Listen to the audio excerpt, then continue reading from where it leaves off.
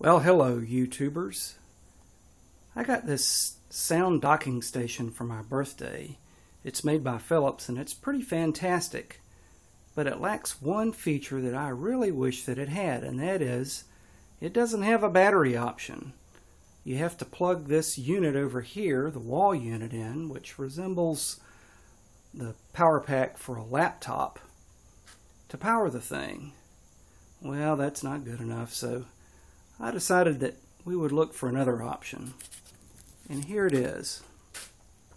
I've got all kinds of chargers and things like that in my shop, and it occurred to me that the voltage necessary for this sound station was about the same as the electric drills that I use. So I got an old docking station for the battery, disconnected the circuitry inside, wired it to where the battery powers this jumper cable, which uses the same fitting as the wall unit, and Viola.